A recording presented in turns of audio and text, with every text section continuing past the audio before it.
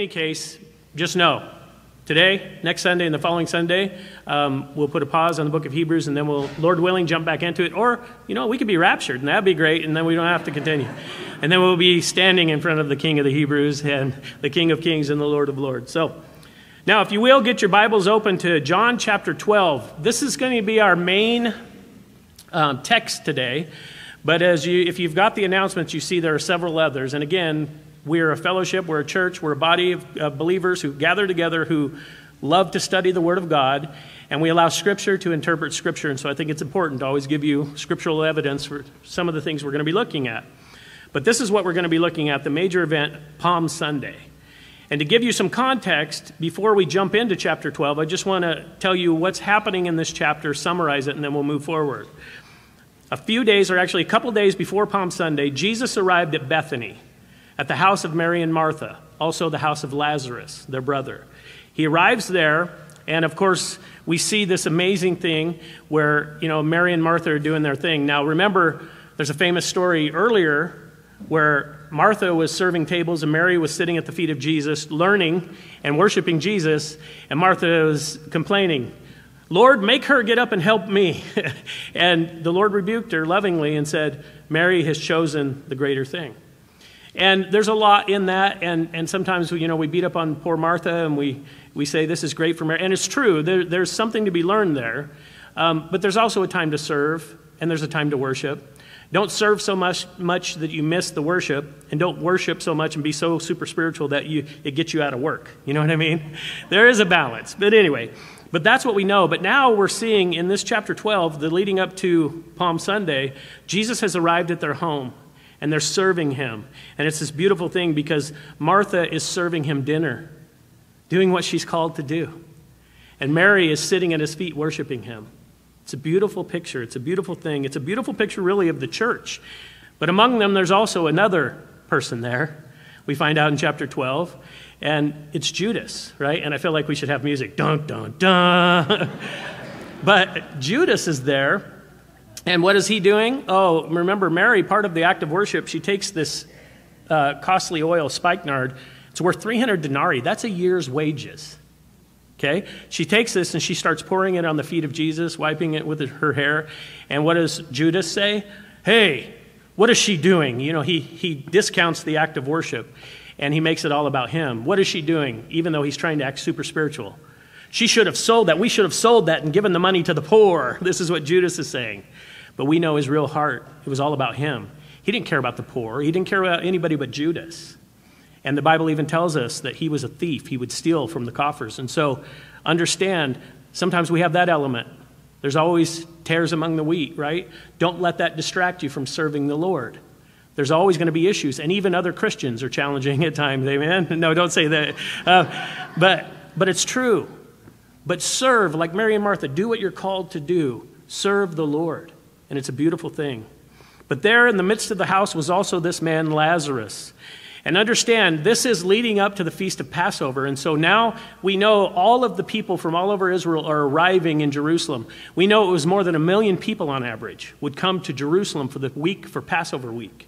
And so many people were traveling on the roads. And here's the thing, Lazarus had become famous because Jesus raised him from the dead. So there were lots of people who wanted to get selfies with him, Truly, not that, but they really wanted to meet him. They wanted to meet Lazarus because they heard that he had been raised from the dead, and it was a powerful witness of Jesus' ministry. But because of that, the chief priests who already wanted to plot to kill Jesus, now they're really going to plot to kill Jesus. But understand, they also wanted to murder Lazarus, the proof of his ministry. That's what we're finding out in chapter 12. They wanted to kill Jesus, but they also wanted to kill Lazarus. And many times in the world, that's what we see too. They not only want to try to destroy our faith, but they want to destroy any work we do. Stay faithful. Stay on task. Keep your eyes on Jesus, not on man. Do what you're called to do. And so this is the background for Palm Sunday, for the triumphal entry, it's also called. This Passover week is starting to happen, and thousands upon thousands of people are flooding into that area. But then we read this, John 12, verses 12 through 16. The next day, a great multitude that had come to the feast, when they heard that Jesus was coming to Jerusalem, took branches of palm trees and went out to meet him and cried out, "Hosanna! Blessed is he who comes in the name of the Lord, the King of Israel. Then Jesus, when he had found a young donkey, sat on it. As it is written, Fear not, daughter of Zion. Behold, your king is coming, sitting on a donkey's colt. His disciples did not understand these things at first, but when Jesus was glorified, then they remembered that these things were written about him and that they had done these things to him. Let's pray. Father, this is your word.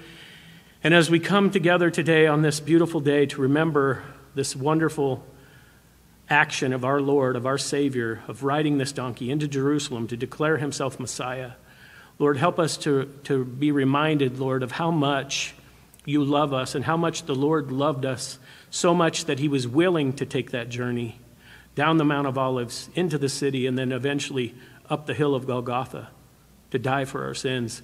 Lord, help us to be reminded of your beautiful grace, your beautiful mercy, and all the love you have for us today. In Jesus' name, amen. And so after spending a couple days in Bethany at this house with his friends, with his dear ones, these friends, these people that were like family, his disciples, Jesus knows his time is drawing near. He knows.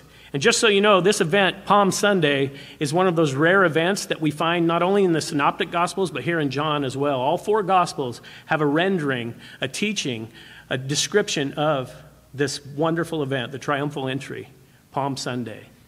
And so you can draw a lot from the scripture and you can understand and get a larger context. But also know this, Jesus was very intentional about making this prophecy happen. Some critics of the Bible say, well, yeah, he could have made this prophecy happen. True to some degree, right? He could have chosen, which he did, to ride a donkey into the city of Jerusalem on any day he chose to. So that is true. But to make people spontaneously worship him, thousands of people to cry out Hosanna, that takes divine intervention. And there are many prophecies in Scripture where he couldn't have had any help other than divine intervention, other than being who he is, where he was born. I don't know, how many in here as babies in their mom's stomach decided where they were going to be born? Just raise your, I mean, maybe there's some of you, I don't know, but you can't decide where you're going to be born. And you can't decide when you're going to be born or who your parents are and all the lineage and all these things. Not only that, but Jesus, I have a hard time believing that he lined up everything so he could be crucified on a certain day on a cross that was prophesied. And then not only that the soldiers would gamble over his clothing or that he'd be resurrected on a certain day. All of these things, many of those prophecies we know 100% have divine origin. And even this one does. But he definitely was intentional about it. We find that out in Matthew. Matthew 21, verse 1 through 4, the first part of verse 4. Now when they drew near to Jerusalem and came to Bethphage at the Mount of Olives, then Jesus sent 2 disciples, saying to them, Go into the village opposite you, and immediately you will find a donkey tied and a colt with her. Loose them and bring them to me. And if anyone says anything to you, you shall say, The Lord has need of them. And immediately he will send them. All this was done that it might be fulfilled, which was spoken by the prophet. And so, no, Jesus didn't tell him to go steal a donkey. That's not what's being said. Obviously, the Lord had arranged this beforehand. Whoever this was, the Lord had arranged it. Because, again, he knew his time was drawing near. And this also shows that, this day Jesus had been looking forward to, he knew. He knew what he was going to have to do. Remember this. Every single time Jesus was with the crowd and they tried to raise him up as Messiah or some political leader, he got out of there. He rebuked them and he got out of there. But now he knows he is finally going to present himself as Messiah. He is going to present himself to Israel as their king, as their Messiah. He knows time has come. But understand this, the Jewish people were somewhat confused in understanding Messiah himself. They felt as if it was taught, the rabbinical teachings taught that perhaps there were 2 Messiahs because they couldn't line up Scripture. They couldn't reconcile the fact that he seemed to be a suffering servant and a ruling king. They saw it in Scripture, but they didn't recognize it, and so they came up with these terms. Messiah ben Joseph. They believed there was one called Messiah ben Joseph, who would be the suffering servant. They also believed in one called Messiah ben David, the ruling king, and they didn't know how to reconcile it. But the one they focused on, guess which one they focused on? The ruling king, the military leader, the one that would come in this way. Because here's the thing, you can't really blame them. After all the tyranny and the persecution they had experienced under Rome's heavy hand, they wanted political victory. They weren't looking for spiritual victory. They wanted earthly victory. They wanted an earthly king. They wanted that. They weren't looking to the spiritual, to the eternal. But Jesus is now going to present himself to them in a way they had not wanted, that they had not imagined. He's not coming as a military leader. Not that time. He's not coming as a military leader who will overthrow Rome or bring glory to Israel. He's not arriving on a white stallion or a war horse. That's next time. He's not doing that. He chose to ride a simple donkey, a simple beast of burden, that in those days was a sign of peace, not war. Morris in his commentary says this: the donkey was not normally used by a warlike person. It was the animal of a man of peace, a priest, a merchant, or the like. It might also be used as a person of importance, but in connection with peaceable purposes. A conqueror would ride into the city on a war horse, or perhaps march in on foot at the head of his troops. The donkey speaks of peace. Merrill Tenney in his commentary said this: he did not come as a conqueror, but as a messenger of peace. He rode on a donkey, not the steed of royalty, but that of a commoner on a business trip. Jesus came humbly, lowly on a donkey. And I mentioned this when we went through the Gospel of Mark. I want to mention it again today. I think it's very fitting to mention it on Palm Sunday. But the donkey is a remarkable creature. They're amazing. And when you look at their fur, every donkey has the shape of a cross in its fur. And I've talked about this before, but I love it.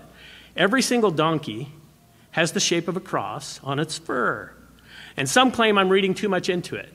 Go ahead and show that slide, Kevin. Get that slide. Okay. Now, I just want you to hear me out. Look at these pictures, and I just want you to hear my logic and hear what I have to say before you just throw this aside. For those who think I'm reading too much into it, I would say to you, maybe you're not reading enough into it. Now listen to this. Who created the donkey? We know from John chapter 1, and we know from Hebrews chapter 1. Jesus created all things, and he holds all things together by the power of his word. So I'll ask you again, who created the donkey? Jesus Christ. Who gave Zechariah the prophecy that Messiah would ride on a donkey, that he would ride into Jerusalem on a donkey? The Word made flesh, the Logos. Okay? Who actually rode the donkey? I know these aren't tough questions. Who actually rode the donkey into Jerusalem declaring himself Messiah? Jesus, the same one who created it. And so again, if you think I'm reading too much into it, think about this. Think of the coincidence it would have to be where Jesus is riding that donkey and go, oh, look at that. It's the shape of a cross. I didn't mean to do that. Or is there something bigger going on? The Bible says that all of creation declares his glory. So people can say what they want. I just know there's a cross on the back of a donkey. Every single donkey. And it points to something beautiful. But understand now, Jesus is riding this donkey down the Mount of Olives into Jerusalem as proof that he is coming in peace, but they wanted a military leader. And as proof that we know they wanted a military leader is understand this. They're throwing down palm branches and waving palm branches. Understand where this tradition came from. This came from the time of the Maccabees, from the Maccabean revolt. This tradition of waving palm branches and laying down palm branches in the street came after a military victory where they were waving them during the Maccabean revolt. And if you know anything about that, we studied this out when we went through Daniel. The Maccabees, it was 167 BC, roughly, was when it started. What happened was a man named Antiochus Epiphanes, this man who thought he was God, defiled the temple, slaughtered a pig, put an idol in the Holy of Holies, did these horrible things, and the Maccabees, Judah the Hammer, literally is his name, the Maccabees led this revolt. They fought for many seasons and finally had victory. And this miracle happened. An amazing thing, because they had to rededicate the temple to cleanse it, but they only had enough oil for one day. But we know what happened. The Lord allowed that oil to burn for 8 days and 8 nights, right? It was this beautiful miracle, and then that's how the holiday Hanukkah, that's where it came from, the Feast of Dedication. But understand, after victory, after they had victory, this is where the tradition came from. They waved these palm branches and laid them out in front of the victorious armies. That's where this came from. And so that's what we're seeing on Palm Sunday. Now, the supply of date palms, those branches, it's still prevalent. It's still widely available in Israel. It was then, it is now. But that's what they were doing. And they're crying out, Hosanna, verse 13. Blessed is he who comes in the name of the Lord, the King of Israel. And that's crucial. Hear their expectations. Hosanna, which means salvation, give salvation now. But what kind of salvation? In Hebrew, they're crying out, Baruch haba b'Shem Adonai. Blessed is he who comes in the name of the Lord. But why? Why are they wanting blessing? Understand, this came from one of the Hallel Psalms, one of the Psalms that they sing during the Passover Seder. Also, Psalm 118 is where this comes from. This is amazing, too, because during Passover week, the temple choir had songs they would sing every morning. To start the morning, they would sing Psalm 118. That was their tradition. It's one of the Hallel Psalms as well. And so Psalm 118 is where they get this. And this is verse 25 and 26. It says this, Save now, I pray, O Lord, I pray. Send now prosperity. Blessed is he who comes in the name of the Lord. We have blessed you from the house of the Lord. Understand this. They're quoting this from Psalm 118. And we know this. This word for salvation in John 12 comes from that Hebrew word yasha, which means to be made free, to be delivered, to be defended, or to have victory. That's what they were looking for. Not spiritual salvation. See, we take it for granted. In our modern vernacular, we as Christians, we have Christianese, right? We have this language. We understand what salvation means. They had never had Messiah come. They didn't know about this. And so their salvation was mostly, even though there was a spiritual aspect to it, it was mostly about the here and now, about being saved. They wanted victory. They wanted to be set free and delivered from Rome, those who, with their oppressive rule of government. Their motivation was mostly worldly. The people were missing what Jesus was offering. They would have understood if they've just backed up a few verses in Psalm 118 and read this, verse 22 and 23. The stone which the builders rejected has become the chief cornerstone. This was the Lord's doing. It is marvelous in our eyes. We know that Jesus just 4 days later would be rejected by the whole congregation of Israel. By Israel, he would be rejected as their Messiah and their King. Their expectations were all wrong. And I wonder if we can't fall into this same trap these days. You know, I wonder what our expectations are for the Lord, what we desire of him. What are our prayers as the people of God? Are they eternally focused? Are they focused on him and his purpose, his kingdom, or are they here and now? I think this is a great day to remind ourselves of that, to refocus, if you will, on the King of Kings and the Lord of Lords and what he would have each one of us do. We're not to build up our own little kingdoms on this planet. We're in this world, we're not of it. We're to build his kingdom. We're to have him in focus. We're to do his will. So do we also miss what the Lord would say to us or have us do?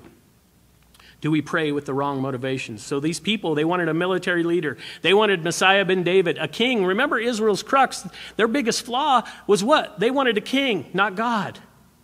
God said, I want to be your ruler, your king. They said, no, we want a king. Give us a king like the other pagan nations.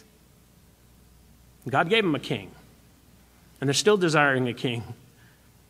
They wanted somebody who would cast off the shackles of Rome, establish the kingdom of Israel, and give them freedom and victory. But Jesus came as a man of peace. He's declaring, I am a man of peace, to offer his life as the perfect sacrificial lamb, to save them from the shackles of sin and death, and to give them eternal victory. That's what his focus was. And we all know it was part of God's perfect plan. And understand this, and I'm not going to belabor it today. You're probably going to say thank you, but here's the thing, because math gets confusing for a lot of people.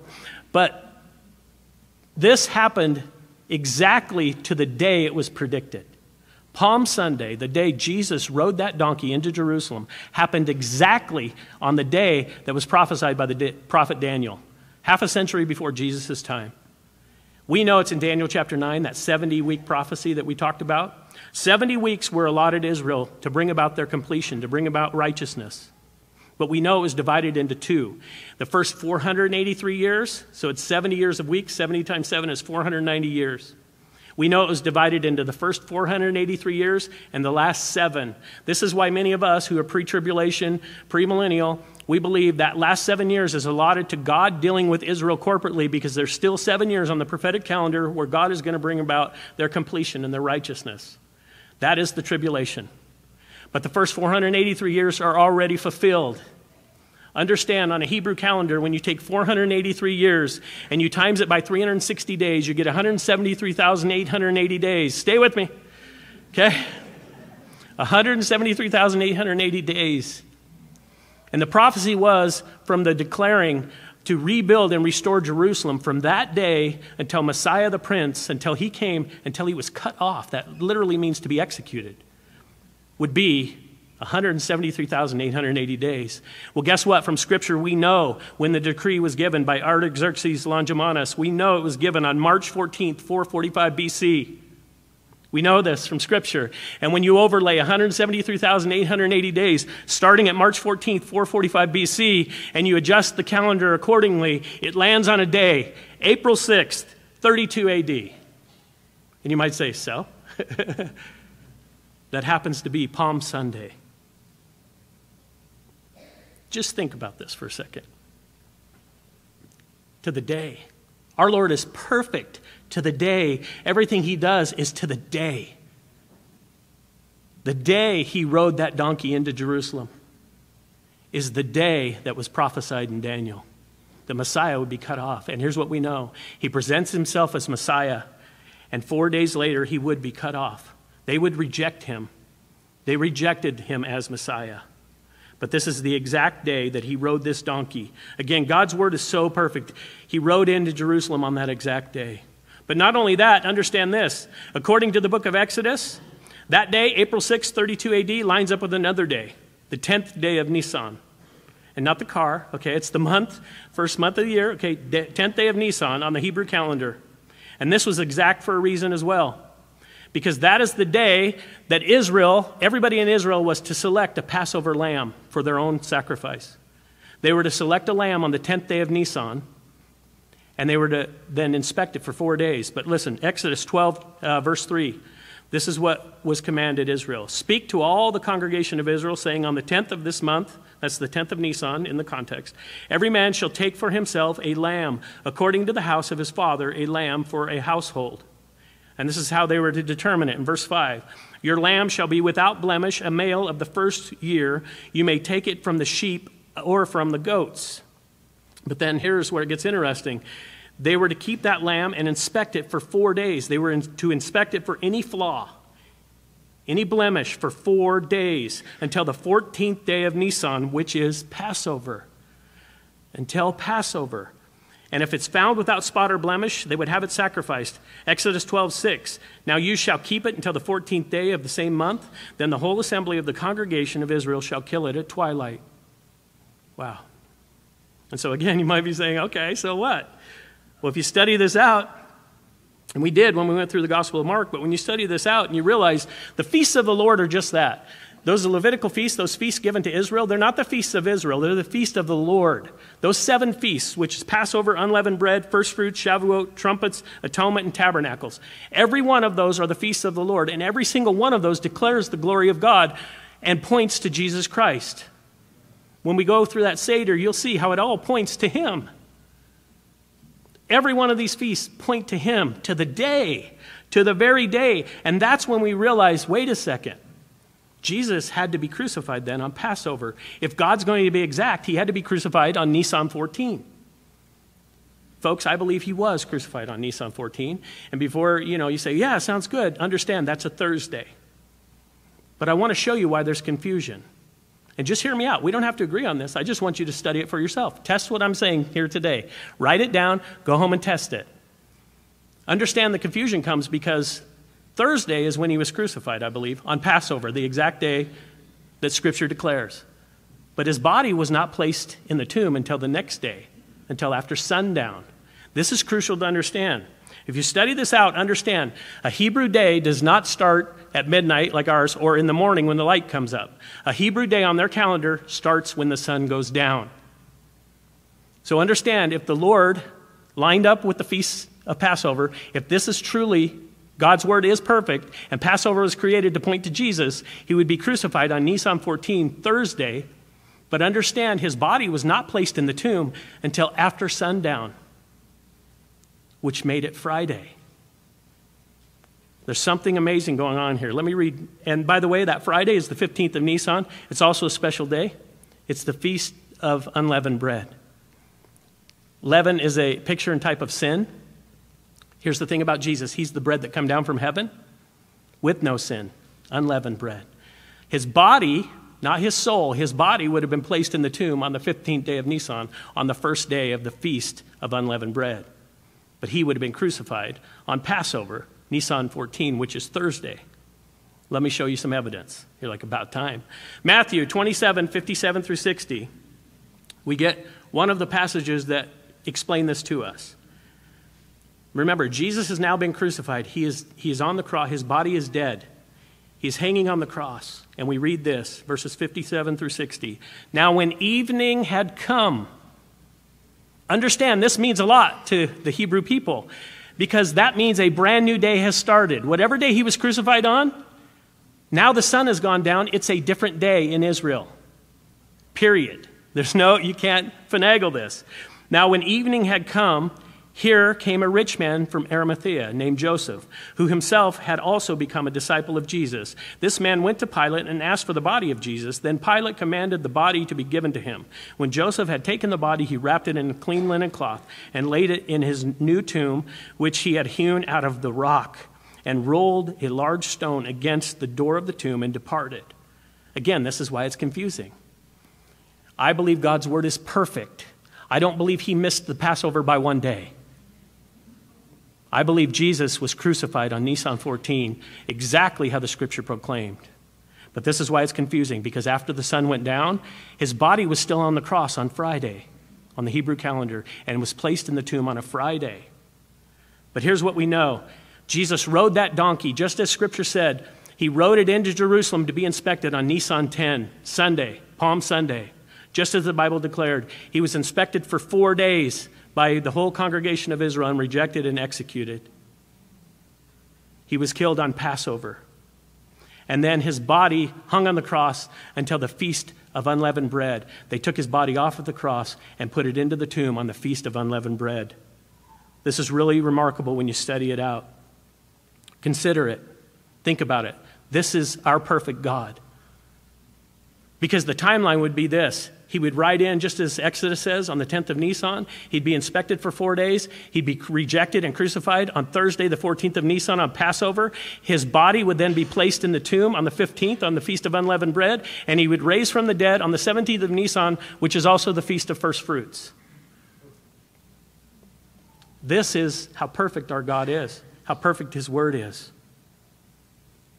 Now, Mark 15 gives us even more insight into this, and understand this is where we can give even more evidence. Because if he was crucified on a Friday, and again, this is not to be contentious. I want you to see how perfect his word is.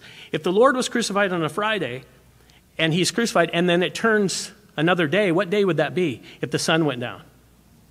Saturday. What day is that for the Jews? Sabbath. That's Shabbat.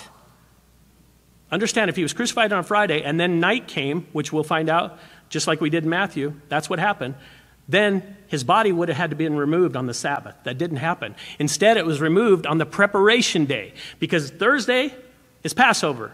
When the night came, it became Friday, which is the day before the weekly Sabbath, which is also called the preparation day. Mark 15, 42 through 46.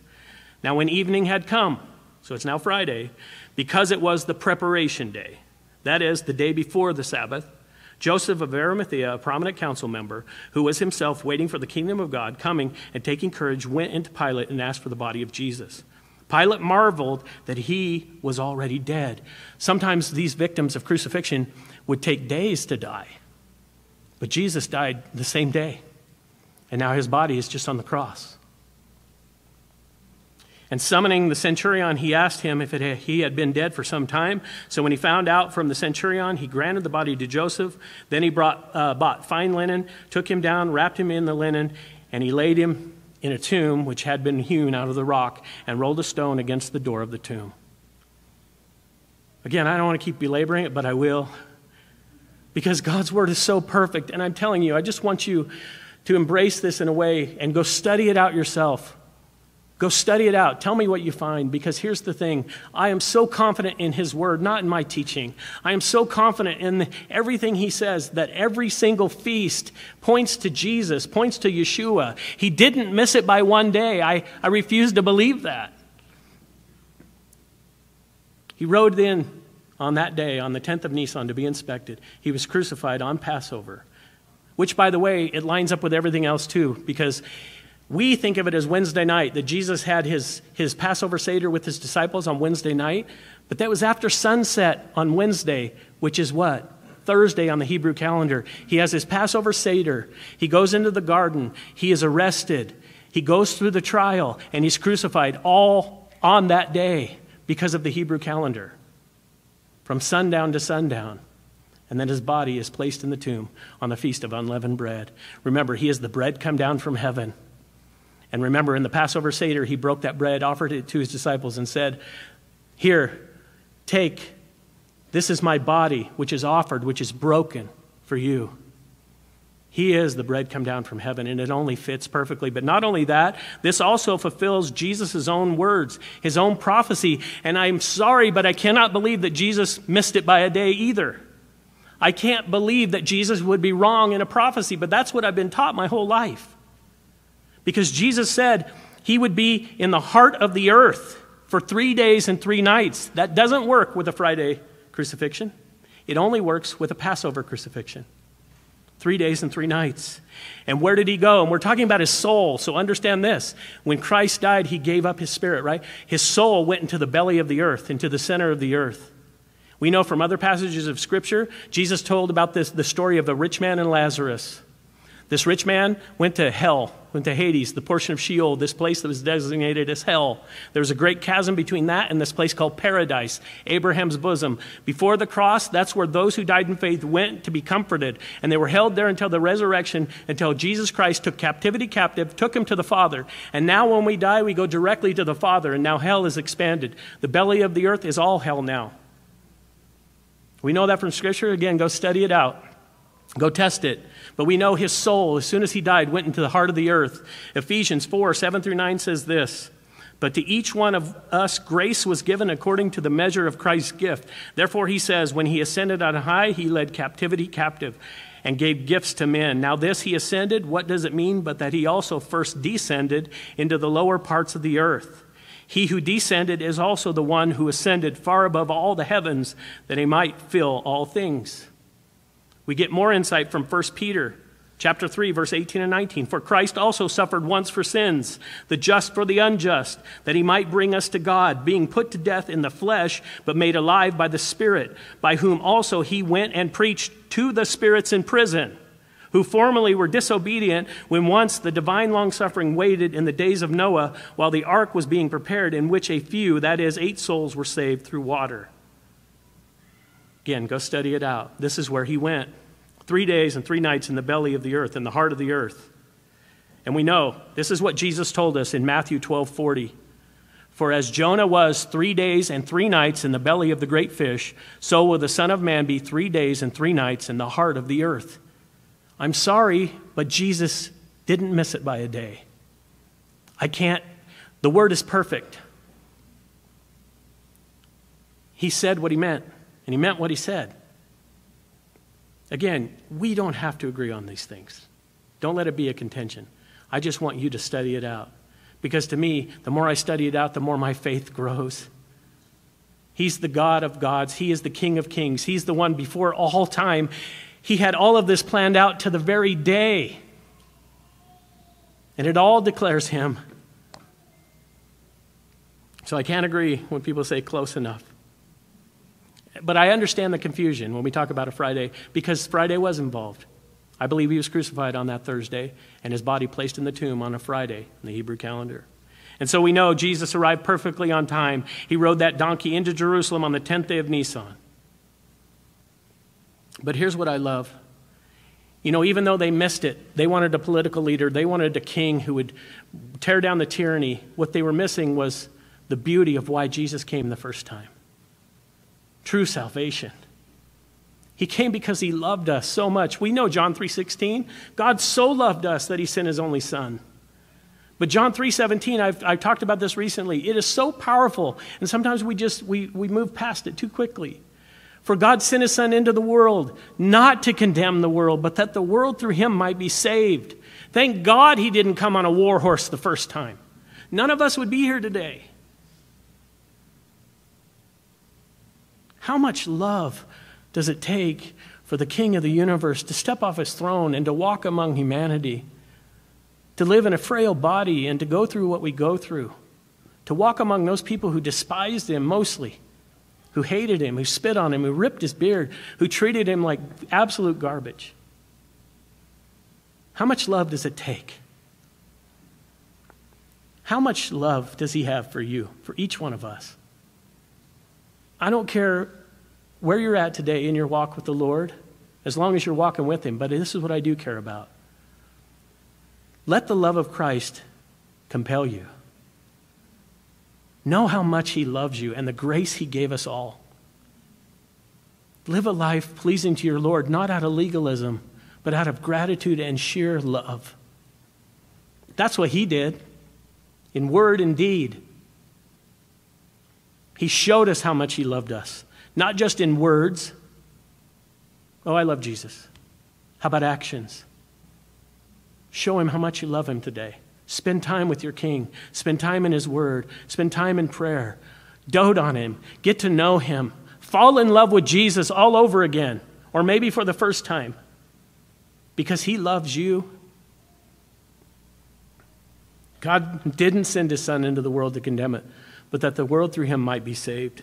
And so on his first journey here, he didn't come to overthrow the shackles of tyrannical government or to set up his earthly kingdom. He came to seek and save the lost. He came to be offered as the perfect sacrificial Passover lamb. But just like us many times, or maybe like me, not you, the disciples really didn't understand what was going on. Hindsight's 20/20, verse 16. His disciples did not understand these things at first, but when Jesus was glorified, then they remembered that these things were written about him and that they had done these things to him. And that's why, it's so amazing having the scripture, because we can go back in, we can dive back in, and we can see everything. We have such a beautiful history of what happened. They didn't have this. Those poor disciples, they didn't have all of this. But then Jesus is going to tell them more of why he came. Verse 24 through 26. Most assuredly I say to you, unless a grain of wheat falls into the ground and dies, it remains alone. But if it dies, it produces much grain. He who loves his life will lose it, and he who hates his life in this world will keep it for eternal life. If anyone serves me, let him follow me. And where I am, there my servant will be also. If anyone serves me, him my Father will honor. And I love this because I talked about this perfect, beautiful example early on of Mary and Martha finally getting it. And I love this because when you look at this, it's the combination of service, of serving the Lord, word and deed, of faith and action. That word, when he says, if anyone serves me, I love it because that word literally means to serve tables.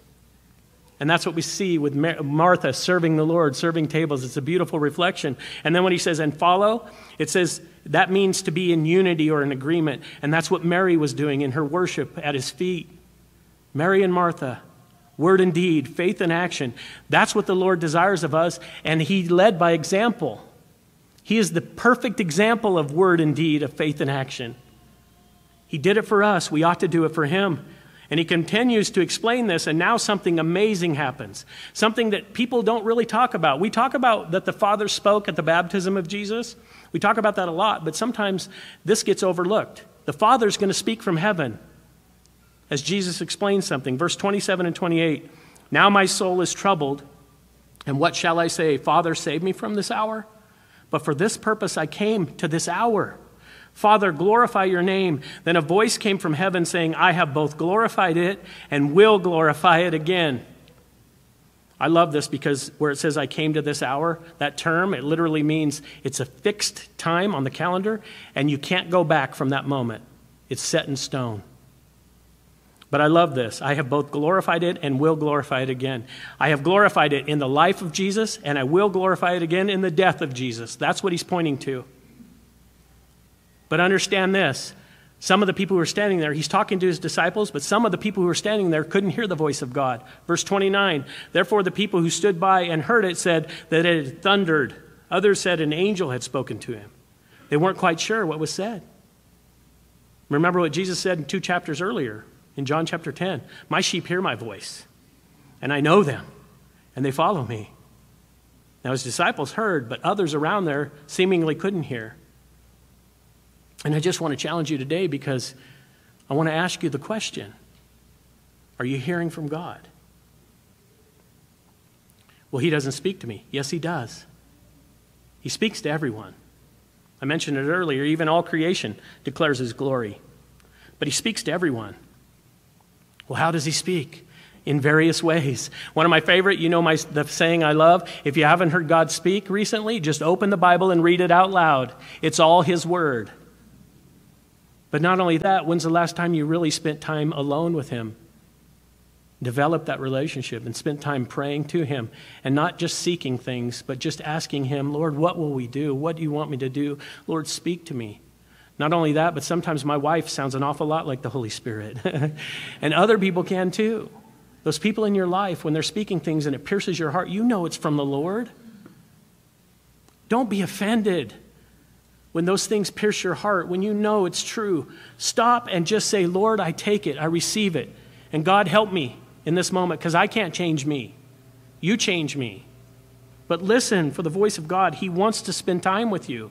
And here's what happens. Many times just the cares of the world drown out the voice of God in our lives. We get so caught up in the here and now. We get so caught up in all the troubles and all the things we're going through.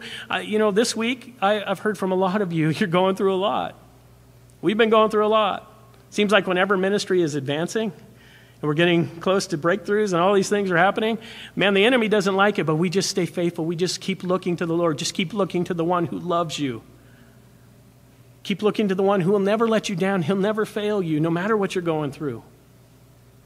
Drown out the stuff of this world and focus on your King, on the one who loves you with an everlasting love, the one who died for you, the one who rode this donkey into Jerusalem with us in mind. And I love this because it finishes, we're going to finish with verse 31 through 33. Jesus explains, now is the judgment of this world. Now the ruler of this world will be cast out. He's a defeated foe. He's a defeated foe. And remember, when the enemy tries to remind you of your past, you just remind him of his future. Because he's already defeated. Our King has won. And I, if I am lifted up, Jesus said, from the earth, will draw all people to myself. This he said, signifying by what death he would die. Pointing to the cross. Wasn't an afterthought. And next week we're going to look at the center of our faith, the resurrection of Jesus Christ, and what it means. Do you understand the resurrection of Jesus Christ is the center of everything we believe? It's the validation of who he is and who we are. Without the resurrection, we don't have Christianity. And the resurrection in and of itself is a beautiful promise. It's a beautiful picture. It's a beautiful thing. And I can't wait to talk about the resurrection of Jesus Christ. But today, consider these things, that God's word is perfect. He rode that donkey into Jerusalem on the exact day. He was crucified on the exact day. His body was placed in the tomb on the exact day. And next week we'll see he was resurrected on the Feast of First Fruits, the exact day prophesied. He is the King of Kings and the Lord of Lords. He is the author and the finisher of your faith. He is everything we have or ever will need. He's your King. Amen.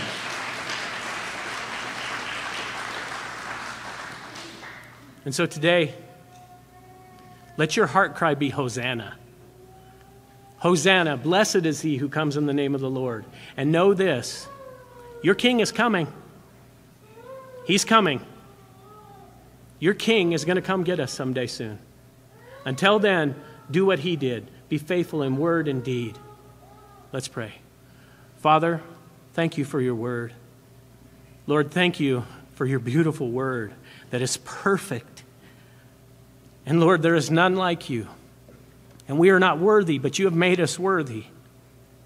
And you love us beyond anything we can ever imagine or understand. Each one of us, no matter how difficult we are, you love us. And so God, change us from the inside out. Help us to be those you want us to be. Help us to serve you in word and deed. Help us to live out our faith like never before. God, pour out your Spirit upon our fellowship, upon our people, upon the people who are watching. Lord, pour out your Spirit and do a beautiful work in us and through us. Thank you for the cross. Thank you for Golgotha. Thank you, Lord, for all you've done for us and continue to do. We praise you and we honor you. In the name of Jesus Christ, the name that is above all names, we pray. Amen.